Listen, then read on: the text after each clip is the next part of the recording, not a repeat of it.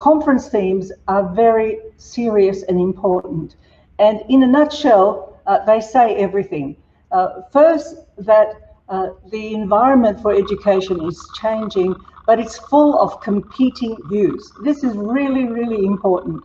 You know, what is good education, what is essential, is highly contested.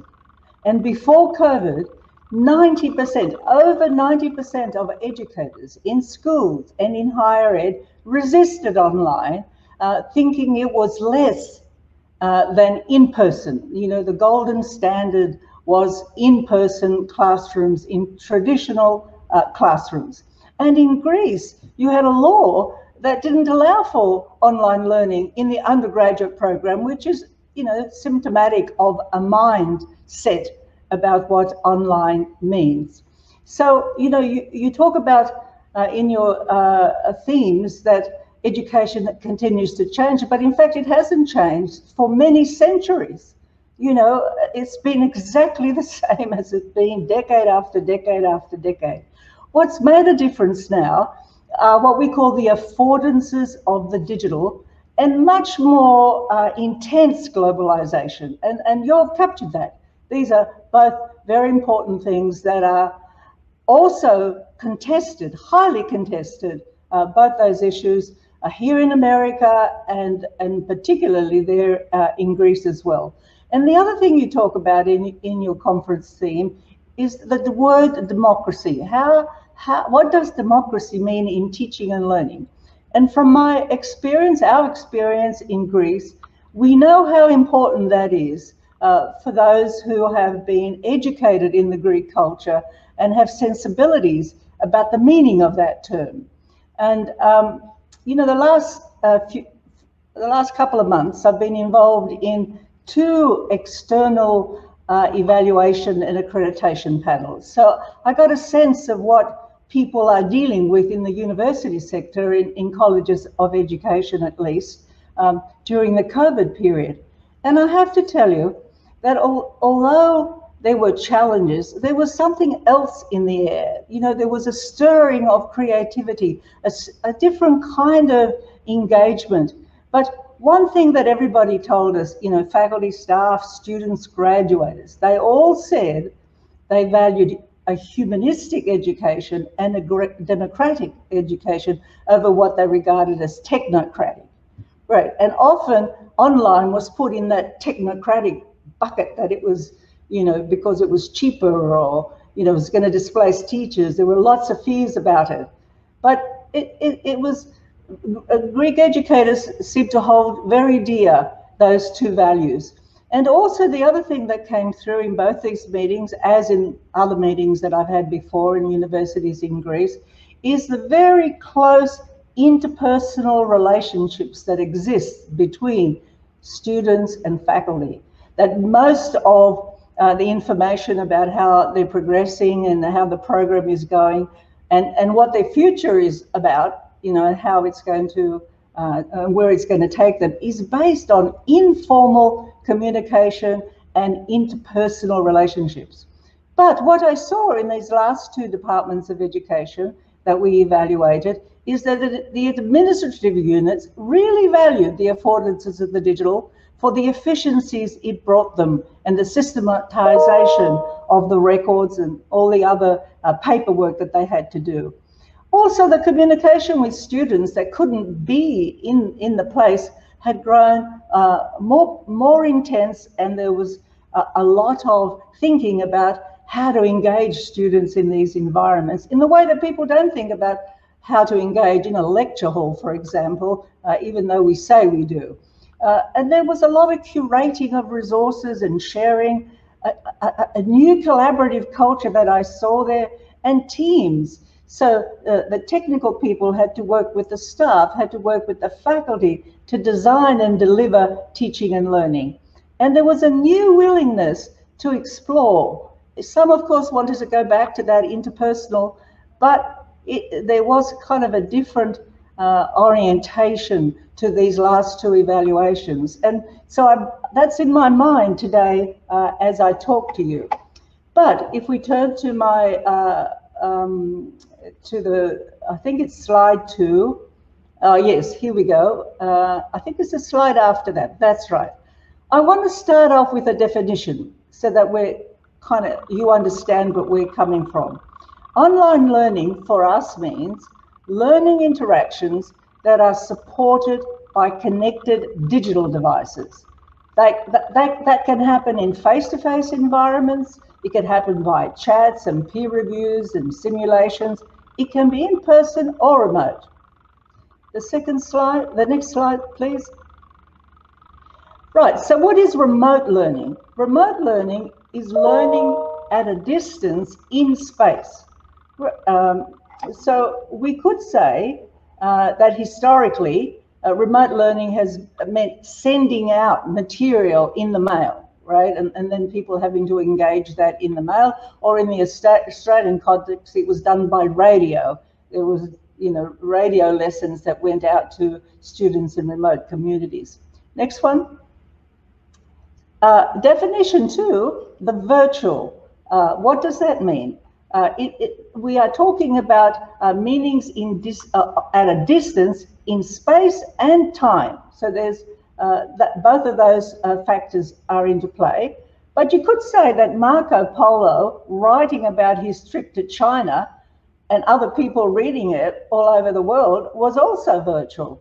That paintings that come from all over the place, or architecture, is also virtual in the images that circulate about it.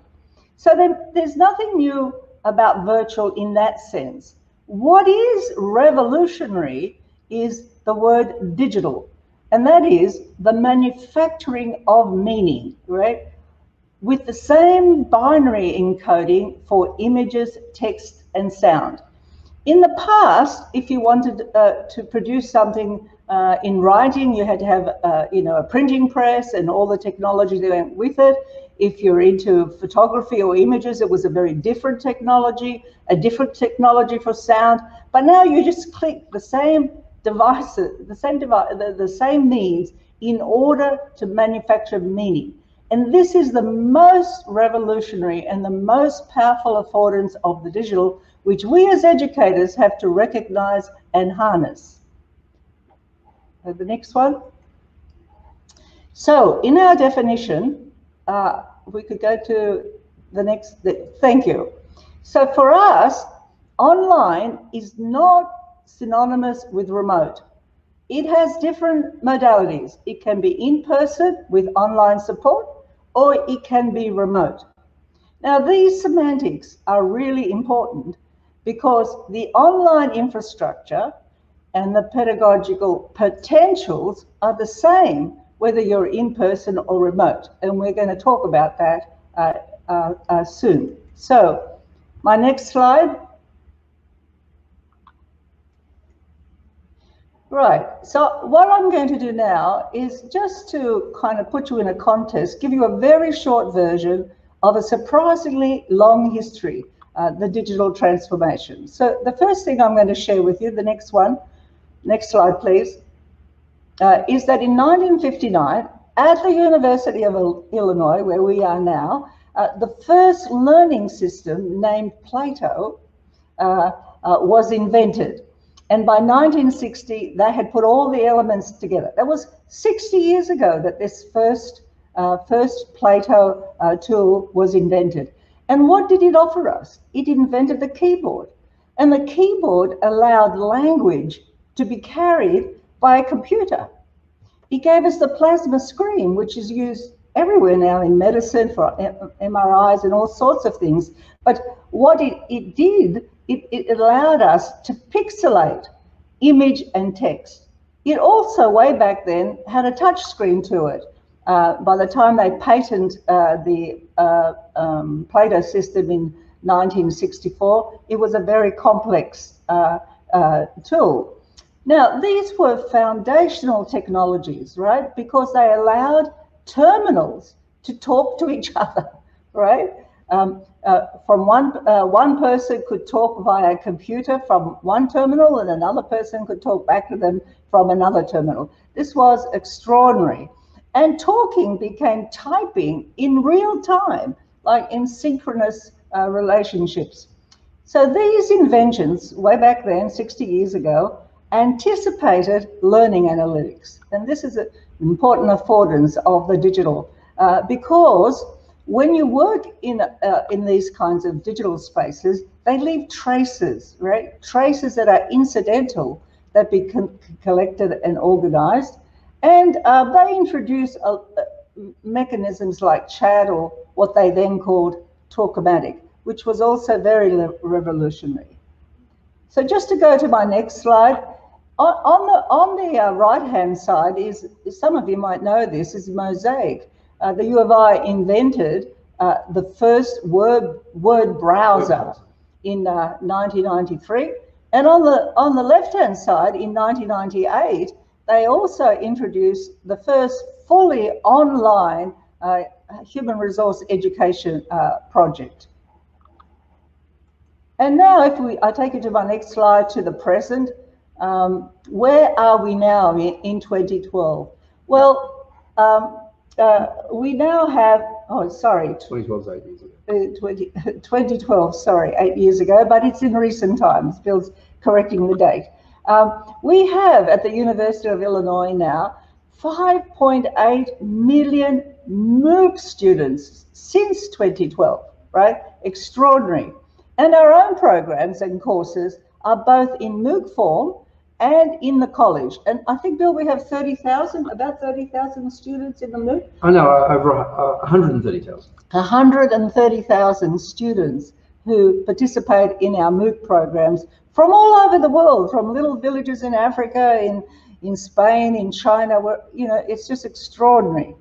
And in 2017, we introduced in the College of Ed the first, and you know, might be a bit surprising to you, the first fully online doctorate program in the form of an EDD.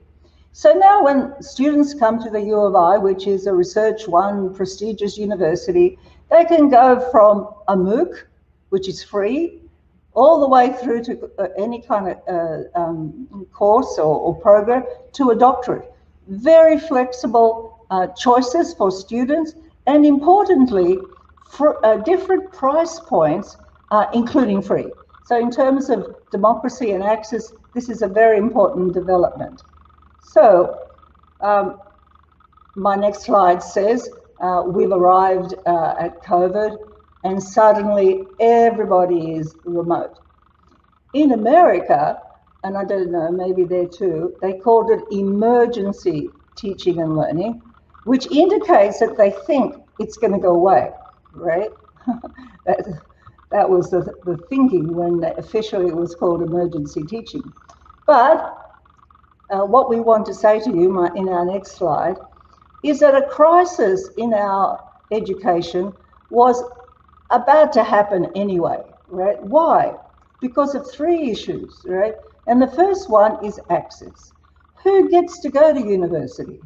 Who gets to have the privilege of accessing what higher education, either at the college or university level, allows you? This is a very important democratic point, and how do we allow for greater forms of access?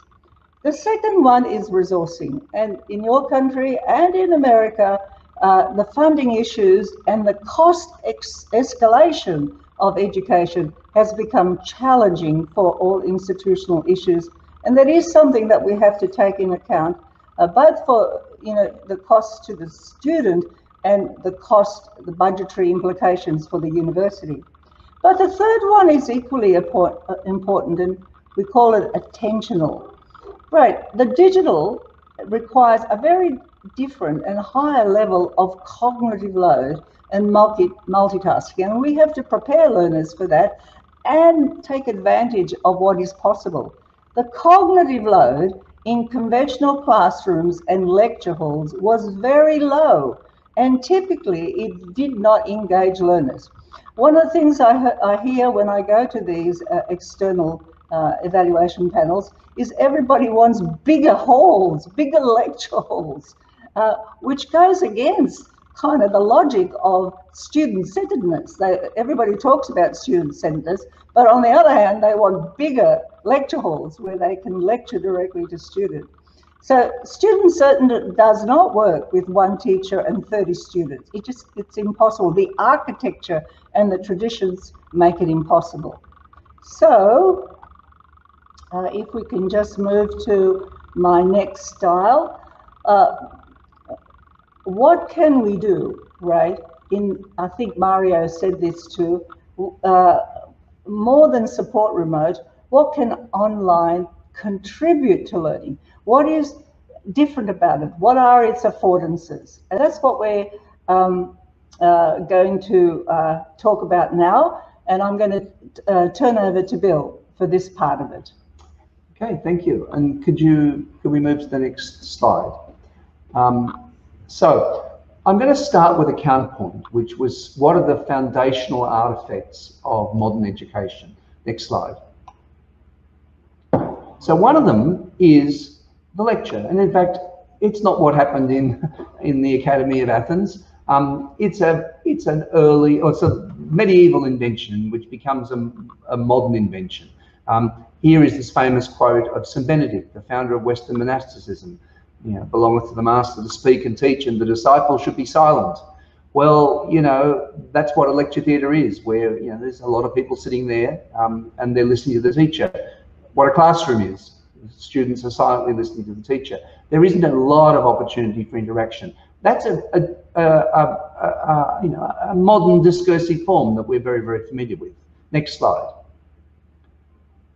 The second discursive artifact, the second artifact of modern education, is the textbook. This is a foundational text, this one. It's by Petros Ramus, a 16th century writer.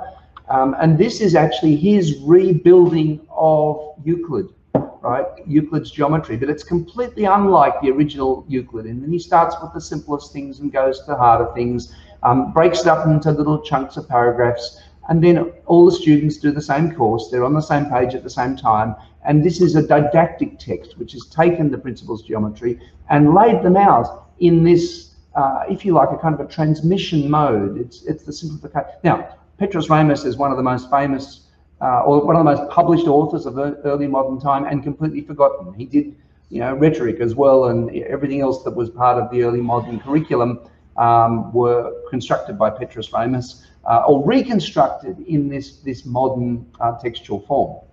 Next slide. And the third kind of artifact is the test. How do we know what you've learned? Well, you've listened to the lectures and you've read the textbook, and then what we do is we put you in to see what you've remembered. Now, interestingly, you know what, these people are all close together. When you're in a lecture theatre, you're sitting beside somebody. When you're reading a textbook, you may well be together. You need not necessarily be, but you may be in the same classroom with the same textbook, but please don't talk because it'll disrupt the class. And here we are in a test where, yes, we're all together, but we mustn't look at each other's work, and we mustn't. So the irony is, you know, we've just been through this environment of social distancing, that these were environments which constructed social distance, even though people were proximate, even though they were close enough to get germs from each other. They were made distant by these kinds of textual artifacts. Next slide.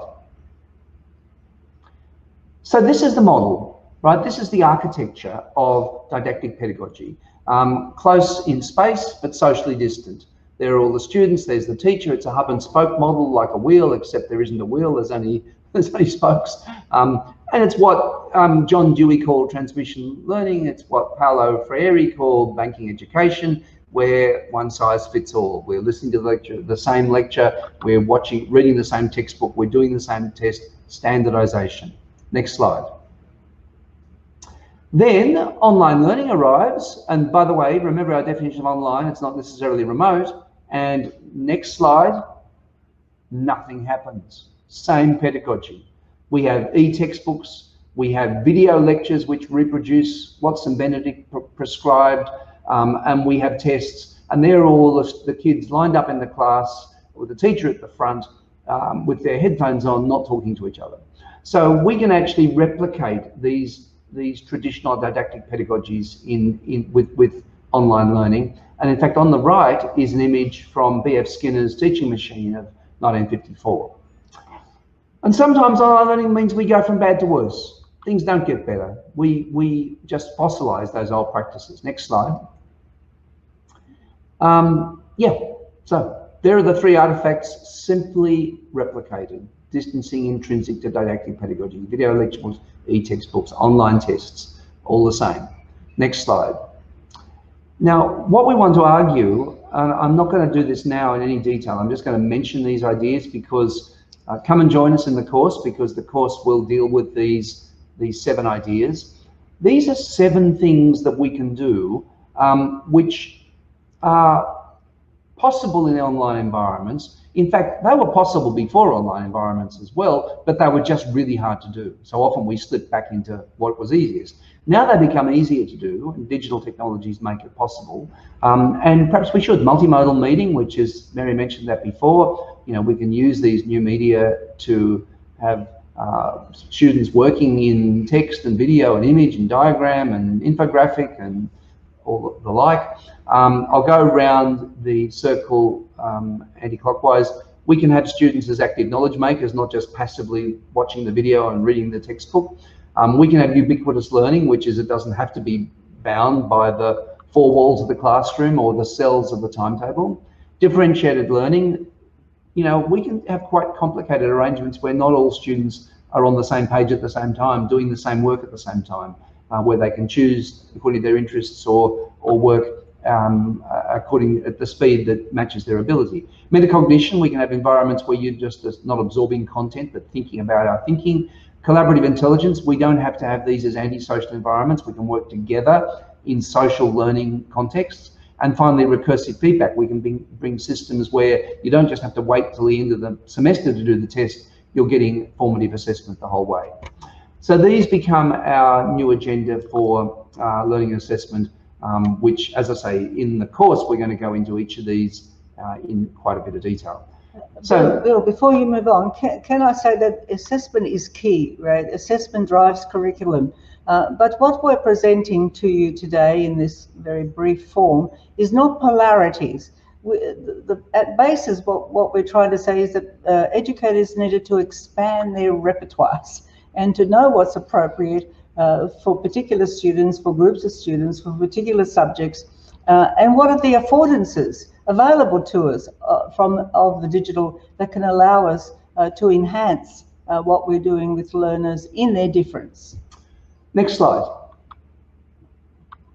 So what I'm going to do now is I'm going to go and show you an example of this work, and this is a project that Mary and I have been working on called Common Ground Scholar, CG Scholar. So we've been working on this for quite a number of years now, and we've had a number of research grants. We've been very lucky to have plenty of funding to build out a model of what might be different. And as a matter of fact, in the course, we're going to use this platform as well. To harness the affordances and with a humanistic perspective.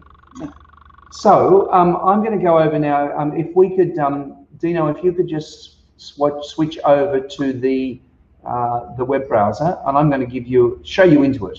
So I'm just waiting for it to come up, and I will try to. Have we managed to find the screen there, Dino? It's on. Okay, I can't see it, so I'm just assuming you folks can see it. All right. So okay. So I hope you're seeing the login page now. Dinos, keep on telling me in the chat if it's working. I'm running kind of blind now. Okay, so I've got a number of tabs open here, and when we log in, what we see starting off is an application that we call Community. So this is the first one that's highlighted there. And in that application, it kind of looks a little bit like Facebook and Twitter, and that's because it is like Facebook and Twitter, but also it's nuanced differently. I belong to communities, which may be a whole class, it might be part of a class, it might be multiple classes working together. And I don't have friends and followers, I have peers. So one of the problems with using social media in learning is that you know, friends is a terrible idea, followers is a terrible idea, it's not a popularity context, so we use the metaphor of peers. But also what we try to do is each of these posts, this is a kind of a running record of things that are happening in my communities and that my peers are involved in. And we don't have, but also we give an opportunity for much more substantial posts. So these are just quick summaries. But if I go down now into one of these communities, this particular one now, which is a class that Mary and I happen to be teaching, and this is absolutely live. This is stuff that was posted by our students just a little while ago. We don't have teachers, we have admins, including some of our teaching assistants there. And there are 57 people who are part of this class. Now, admins are teachers. If the admins are a mixture of teachers and researchers and tech support. Yep. So if I go down now into one of the posts, this is what we use to replace the St. Benedict's video lecture or the textbook, right? So what we do is we've got a thing here about digital affordances, we've got an infographic, we've got a table, we've got a video that we made, which we posted in line, we've got a journal article that we wrote, but most importantly, this is not a transmission pedagogy. What we do is we ask you to interact. So, you know, using these ideas... We still see the sign-in page. No, that's not right. No. So in other words, it's not working, Dino. Sorry, you should be seeing it move. So I'm sorry, we're now four pages in. So you might just have to talk about it. No, it's got to be shown. So yeah. Shall we do it again? Shall we do it again? Okay, we'll do it again. So firstly, how do we get the page up? Ah, there we go. Let me see if the page comes up. No, not yet.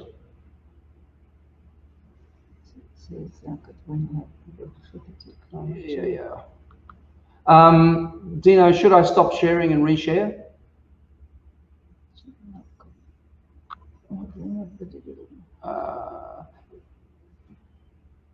By the way, I just want to say this is a horrible, horrible video platform. We use lots of video platforms. We use Zoom, we use Teams, and I saw this one in Brazil last week, and it's terrible, terrible, terrible. So let me just start again. Part of our problem is the existing tools were never meant for what we're using them to do. No, Zoom and Teams and whatever will all do this well. So this is not. Yes, but it's sensible. still transmission. So I'm going to go allow, and let me see if that comes up now. It's frozen. There we go. That's it. Thank you. Right. Wonderful. Okay, I'll go back and say that again. Apologies, folks. This is a very, very strange platform. As I say, I've only used it once before, and we did battle with it yesterday, so didn't we, Dinos? So, okay, here's the login page. I was talking about this page here, and I just wanted, it's coming up. There you go. Right. Miracles will never cease. So again, we belong to communities, not classes. We have peers over here, and again, even my mouse my pointer's showing up. We have peers, not friends and followers. We have an activity stream, which is an infinite scroll of things that are happening in my world. So it follows kind of social media logic. This is a social platform.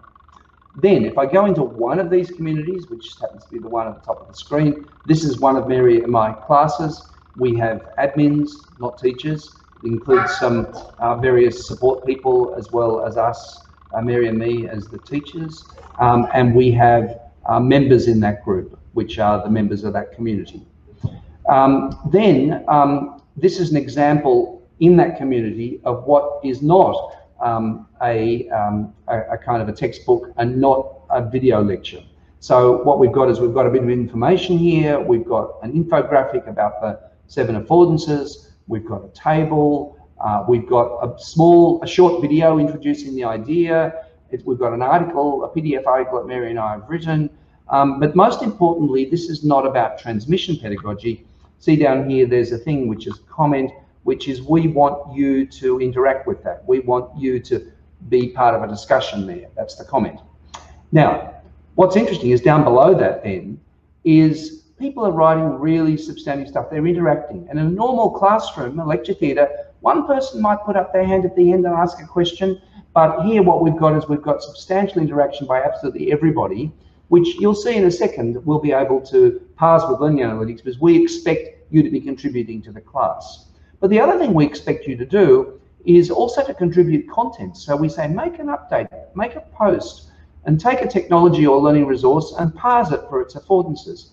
Now, here's one example of one of our students, and I just pulled this up now because it just happened to be there a second ago, talking about the Bitmoji classroom. Now, I've got to say, until 10 minutes ago, I'd never heard of the Bitmoji classroom. So we have wonderful teachers who are doing interesting things, and you know, who are we to be the sole people transporting knowledge into this class? Because we want to value the knowledge that our students have as well, who are in this digital world. So here, what they're doing is they're using our concept, ubiquitous learning, active knowledge making, multimodal meaning, to parse this Bitmoji environment. They put in a video about the Bitmoji environment. This is Mary's point about multimodality that she made earlier. They put in some references, this is serious academic work. And importantly, the other members of the class are interacting with them. So if you like, they've become co-contributors to the content of the class. We are co-designing this class with our students. This is a very, very social environment. Let me tell you one more thing. This is, by the way, the COVID area where we have a 4-year-old. It's a weekend. It's a 4-year-old on holidays who's jumping around. So this is online learning for you. Anyhow, in the next area, here's a more extended piece of work. I just want to give examples of how this social interaction happened. So this is somebody writing a piece about digital literacy and social interaction. So here it is on the left, and you can see they've put in videos. It's multimodal, which illustrate the benefits of the bilingual brain and examples of this. And then they've done a critique of the question, and they've run a conclusion, and they've got a reference list which includes heavy-duty academic articles as well as all the videos they've used. But the important part about this is a social architecture. So for a start, what we've done is on the right-hand side here, we have a set of review criteria. And if I wanted to review this work as a peer, what I do is I go and I pull across the slider, I look at the review criteria, I type in a comment, and in fact, these are the results. So see here, after 3 people have reviewed it, this is the first person comments, this is the second person's comments, this is the third person comments, and it's also full of annotations, which is, there's comments that people have made all the way through, and so on. So this is highly social. In fact, this is a draft work, which then gets revised, and the student says, look, I took on board this person's comments. So, it's the opposite of cheating. Those students doing the test with the blinkers on their eyes. This is actually getting the students to assess each other and take on board each other's feedback to produce a better work which gets published into their portfolio. So this is social learning and social knowledge. This collaborative and peer-to-peer is at the core of the pedagogy. Now, Mary mentioned learning analytics. What we do is we parse everything that's going on in this space. So this was a class which had, 50 students in it perhaps. And what we do is every single student has this ASTA plot. ASTA is a type of daisy. And this is what they're being measured on. We're data mining all their work, like so, and we're measuring them for knowledge, things that they've learned, which might be the average peer review, which is the judgment of their peers about the quality of their knowledge, focus, which is the amount of work they've done, but also help, the feedback they've got on their feedback, the feedback they've given to others. A whole lot of collaboration measures. Right. Now, so, in an online environment, it's very important not just to know what knowledge they've produced, but the degree to which they've actively engaged. So we track all that, how much they engage with the activities, and most importantly, with each other. So we give equal weight to what we call help, the way they help each other succeed,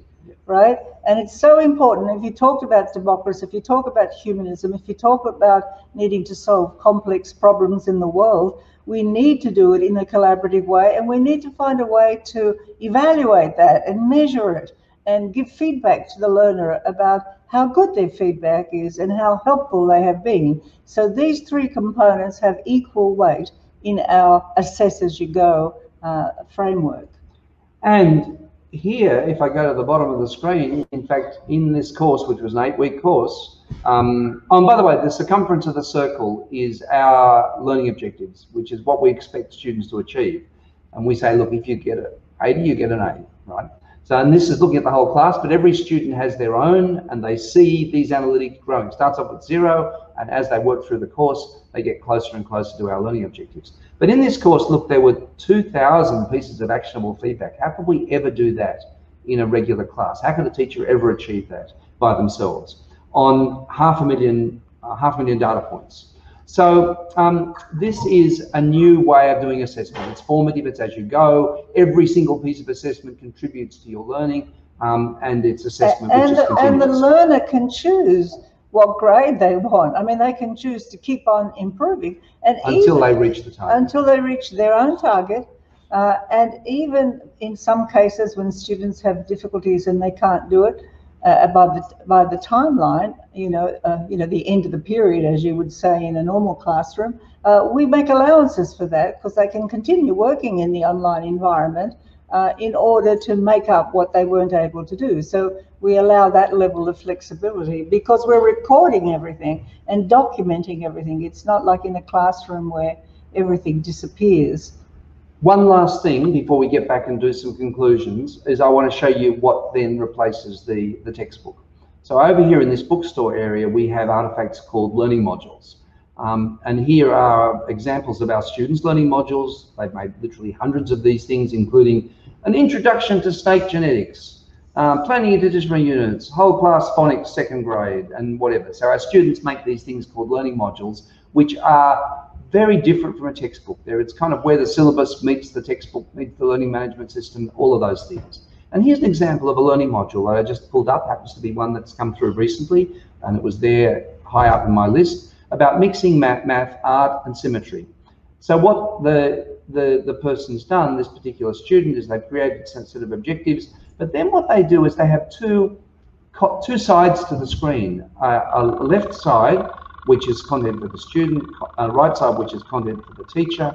And what happens is here, they're going to bring with totem, they create this content here on the left in the software they created, which involves images, QR codes they can scan, it involves videos, they put in a video there, for example, which they've uploaded. And when they press this and they select the community, the chunk of content on the left, which is dialogical prompts for classroom discussion, gets delivered into every student's activity stream and also the community activity stream. So that's a quick overview of a different model from the ones that I showed you in those classical artifacts. So let's go back now briefly to the slides, if we could do that please, Dinos. I'm glad we got this working eventually. Thank you. Despite that. Here's what's possible. And 5+1 learning transformations. Next slide. The +1, by the way, is a transformation for teachers. The 5 are for learners, right? So social learning, I think I've said that clearly enough. The diagram up on the left, the hub and spoke one, becomes an interactive one where what the teacher does is designs the learner interactions. That's what the student does, the teacher does. There are a number of other points on the right, which is, there's more to it than this, but that's the main point. The next one, number 2, next slide, is equitable learning. If you can move on to the next slide. There we go. Yeah. So this is what we used to do in classes. We used to put the kids over a normal distribution curve, and this is the person who originally did it in 1920, Henry Goddard, who with IQ tests, what he did is he said, if you're 100, you're average. 145 is genius, brilliant. But the interesting thing is the words for the ones on the left, which are morons and idiots and imbeciles, were the words used for different levels of stupidity on the left. But what we did is students came into a medical course, students came into 5th grade, students came into advanced algebra, and we always wanted to put them on this curve, which was a way of insisting on inequality, insisting that even though we expect you all to do the course, we want you to come out unequal. Why would we do that? So what we've done with our own analytics is said everyone can just keep working till you reach those objectives. You might reach them at a different pace. The petals of the flower, the colourful flower, may grow slower for you, but keep working at it and you can get there because we let you in on the assumption that you can get there. The word the use for that is mastery learning, a word invented by Benjamin Bloom 60 years ago. Next slide. Engaged learning. From the point where students are passive consumers of knowledge that's transmitted to them, to students as active learners, building knowledge actively. You saw that happening in that space. Number 4, next slide, deep learning. So, the old-fashioned thing was A, B, C, D answers at the end of the semester, item-based test. Is that deep? No, that's just remembering stuff. That's just long-term memory. And by the way, who needs long-term memory when in your pocket you've got Wikipedia? In your pocket you've got every app you want to think about, which can calculate anything you need calculated. So do we need long-term memory the way we used to? No, probably we don't. But what we do need, is critical thinking, right, and the ability to navigate available cognitive resources, right? And that's what that's what we want students to be doing in these kinds of online spaces. Really working towards things that like creative thinking, critical thinking, design thinking, thinking in action, actionable thinking. 5th point, which is the last point for learners, is recursive learning. We've just showed you this. Recursive means learning where you're getting many, many small cycles of interaction, and learning is incremental, and assessment is an integral part of the recursive process of incremental learning, rather than waiting for the end of the semester to decide discover you've got a B+ for your course. And so, last point, last slide, transformative teaching. In this environment where we've done those first 5 things, teachers are more important than ever. Don't think the machine's going to replace the teacher, but their job has completely changed. They have to become people able to work in these environments, able to interpret learning analytics, which leads us to the very last slide. And to be collaborative, most importantly. Yeah, and to work in these learning, what we call e-learning ecologies, these very, very social learning environments. So the future of online learning is the future of all learning. That's our conclusion. You can create a Scholar account. It's open at cgscholar.com, and our website is newlearningonline.com, and we've got a Facebook page, a Twitter page, and oh, that's just my email address, but Mary's the same name at illinois.edu. So email us. So that's our quick overview of what happens after COVID, but what was going to happen anyhow, we hope.